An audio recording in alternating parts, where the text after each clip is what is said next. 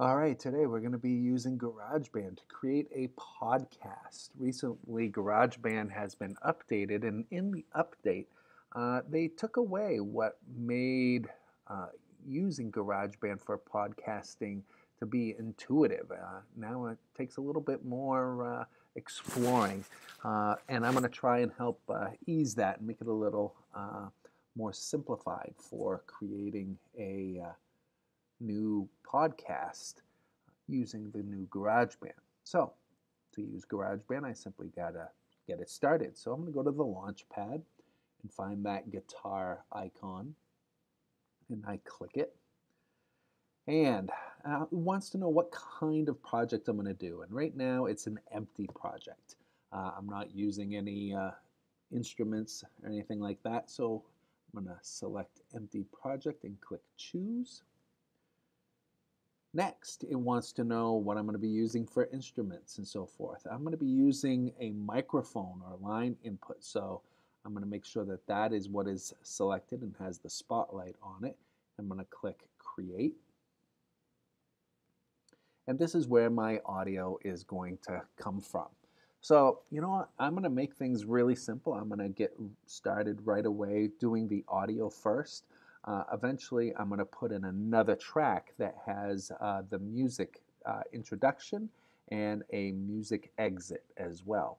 So let's get started by making sure that our track is going to sound the way we want. So I clicked on voice in the far left column, and the type of voice I want is a compressed vocal. That seems to give us the best natural sounding voice. So I'm going to click that. And then I am going to uh, deselect these two buttons here. One is for counting in. I don't really need anything to help count me into doing the audio. And I'm going to deselect the metronome because I certainly don't need that, tick-tock sound of the metronome to keep me in time. So I'm going to deselect them simply by clicking on them so that they're not purple anymore. And now I can get started with the audio, the kind of meat and potatoes of my podcast. So I'm going to hit the red record button. And when I'm done speaking, I'm going to simply hit the stop button. So I'm going to hit record. Today we're taking a look at how to use GarageBand for creating a podcast. Recently, GarageBand has been updated and it no longer is quite so intuitive for creating a podcast since they took the podcast button away.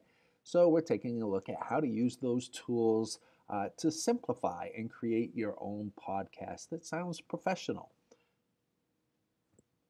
So I hit stop. I'm all done recording, and there is all of my audio. If I hit this go to the beginning button, I move the playhead all the way to the beginning. I can go back and I can listen to my audio. Today we're taking a look at how to use GarageBand for creating a podcast. Recently, GarageBand has been updated, and I can hit stop whenever I'm done. I'll go back to the beginning here. So that is, the meat and potatoes, say, of my podcast. I've got that recorded audio in there. But I want to make it sound a little more professional. So what I want to do is I want to add in a musical introduction and a musical exit. So what I'll do is I will go up to the track menu and I'm going to select new track, and we can keep it as a microphone piece. It doesn't really matter. And where it says audio 2, I'm going to double click there and I'm going to change that to music intro. Okay. And what I'm going to do now, I'm going to get this musical intro by using the loops that are built into GarageBand. I'm not going to certainly play an instrument because I don't know how. So I'm going to hit Apple Loops. I'm going to find something that I like in here, and simply I can just hear what these sound like just by clicking them. Oh, that's kind of neat. So what I'm going to do is just drag that track that I found up to my music intro track.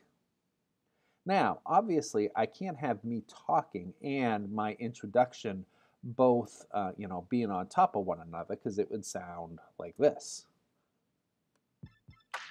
Today we're taking a look at how to use GarageBand for creating a... See, it's hard to hear one over the other. So what I'm going to do is have that musical intro play for a few seconds, and then I'm going to have it fade out, and then you'll hear my voice. So to do this, what I'm going to do is I am going to click this Show Automation button.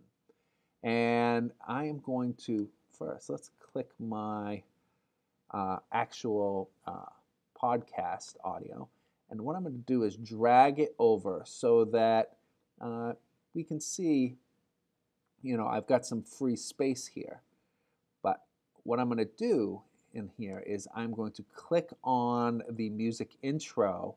There's a volume line here. And what I want to do is I'm going to click right here at about the 2-second mark or so. And I am going to click at the end of the track until I get another white dot there. And I'm going to drag this down to the bottom. Okay, so now when I bring this to the beginning,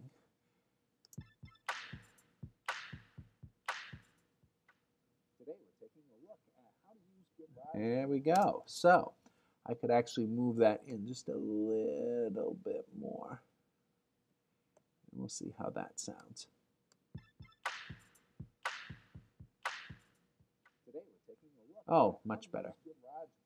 For creating a podcast. Okay, so that's the music at the beginning of our podcast.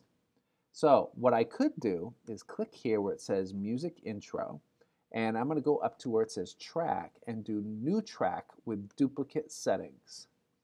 And this, I'm going to double click where it says Audio 3, and I'm going to call it Music Exit, and hit Return. And I'm going to scroll to the end of our podcast. And let's see. Okay, I'm going to take that piece of music and I'm going to bring that in. I'm going to hit the Show Automation. And I'm going to take this volume button here and I am going to... Oh, yes. Remember, it was down at the bottom. So now I have to,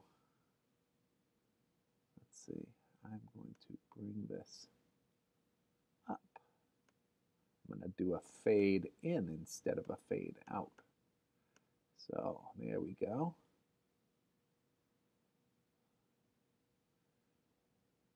All right. So now I'm going to put the playhead right here at the end of the podcast, and let's see how that sounds. Taking a look at how to use those tools to simplify and create your own podcast that sounds professional. All right, so I'm going to move this in just a little bit like this because that was coming in just a little too early. So let's see. Your own podcast that sounds professional. All right, and so when I'm all done, now the last part to do is to share this podcast. So I'm going to go up to where it says share, and I'm going to send this song to my iTunes. I'm going to give it a title. First podcast. Oops, podcast. And I can put my name in here. I can say what kind of quality I want that to be.